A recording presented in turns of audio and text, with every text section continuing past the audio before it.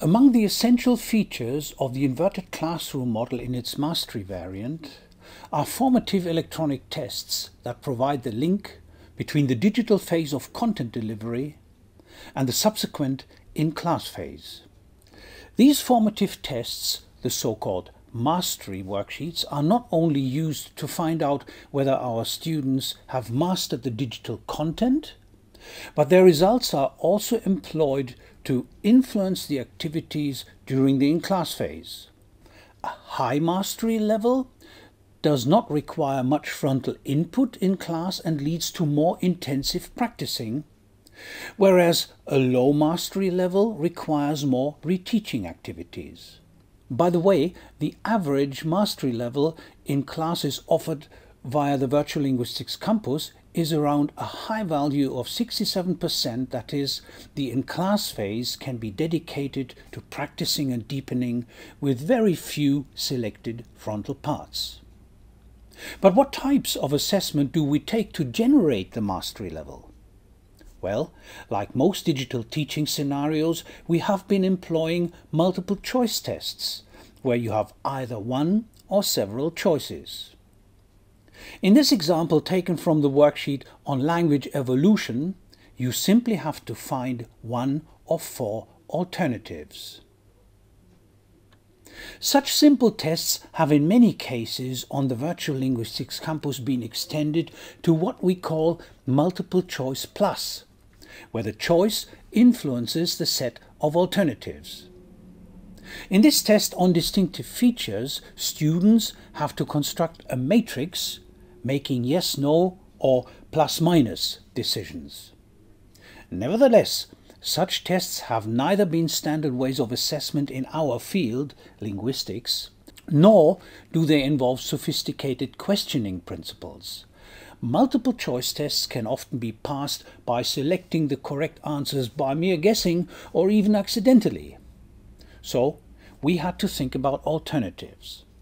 One alternative are our input tasks, where questions have to be answered by means of simple text, or in some cases even by means of short text passages. The problem is that despite using elaborate parsing mechanisms, machine-based evaluation is not 100% secure. Thus, we only use input tasks in those situations where answers can be kept short or unambiguous. But how can we get rid of the unwanted multiple choice formats? One idea is to make use of the multiple choice questions and then normally 4 to 6 suggested answers, but not present all answers at the same time, but successively. We have termed this alternative test format dynamic multiple choice. In such tasks, only one of the up to 6 possible answers is presented at a time, requiring an immediate judgment without having seen the rest. In other words, such an assessment type combines single true-false judgments with multiple choice. Let us demonstrate this task live. As you can see in this dynamic multiple choice task about proto-languages, here is first of all the question with only one possible answer. And our students have to decide whether this answer is true or false. If their choice is correct, that's it. If it is false, well, then the next answer is suggested, and so on and so forth.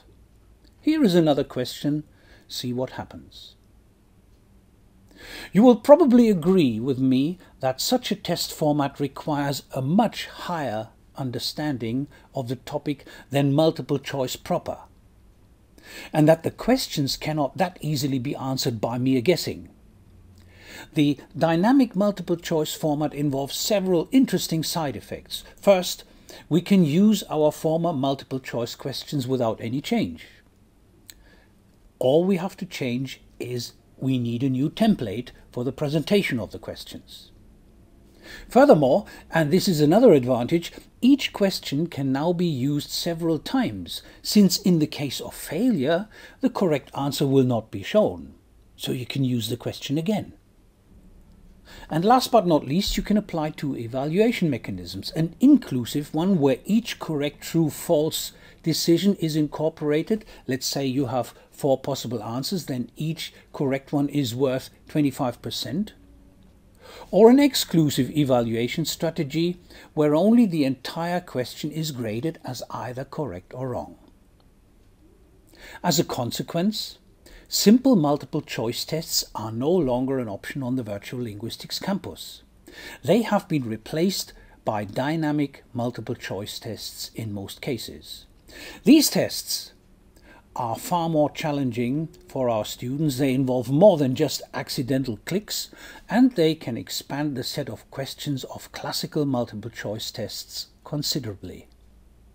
Nevertheless, they only constitute a transition towards more intelligent testing formats where the machine can reliably evaluate free user input and allows test formats that can more precisely make statements about the student's mastery level. The Virtual Linguistics Campus team will continue working on such assessment formats. Thanks for your attention.